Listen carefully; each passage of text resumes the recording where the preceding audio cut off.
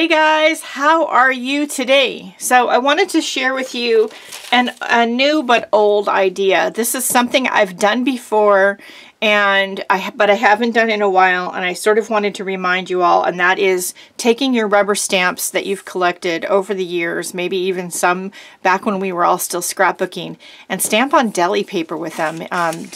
I buy this at a store here called Smart & Final, which is sort of a wholesale restaurant supply place, kind of place, you know, they do wholesale and retail. You can also get it at Costco, I think. Anyway, I stamp on here with black archival ink. You could use StazOn also.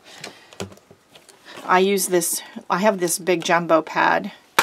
And then you have this really nice dark black image. The deli paper almost disappears when you collage with it onto your journal pages. Not quite. It gives an interesting effect, which I will show you. These stamps are from my Heart and Hand set number 15, and because they're deep etched red rubber, this is the set here, you get all this great detail on the stamps when you stamp them. All those sketchy lines that I drew transfer when you stamp them. You get some beautiful detail. And to be honest, look at how well that's stamped. And honestly, I didn't try very hard. I'm not the best rubber stamper on the planet. So I wanted to share that with you today, kind of a reminder to make your own embellishments, and of course to promote my stamp set, which is now available for sale in my Etsy store. Here is a page I did over the weekend with that Heart and Hand stamp set, and a phrase sticker from one of my new word sets for 2018. I just had a play.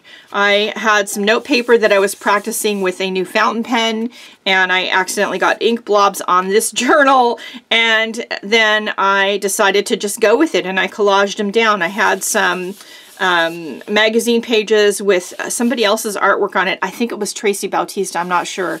I cut out sections of that and added it in. I added some rubber stamping of some new stamps I got from Carabella Designs, and I stamped my hands onto the deli paper and collaged them in, and I love the way it turned out. It's so messy and cute, and yeah, so just, you know, remember to break out your stamps, use them in your art. Don't be afraid to try something new. And if you would like to get one of the new 28 stamp sets, we have Heart and Hands, number 15. We have this Icon set, number 14, which came about from my journaling for my year 2017 and my creative year for 2018.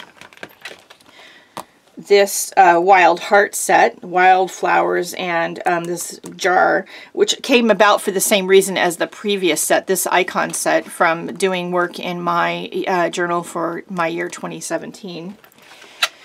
And the C set, which honestly, this set came about because of working on a sketchbook for the sketchbook project for the Brooklyn Art Museum.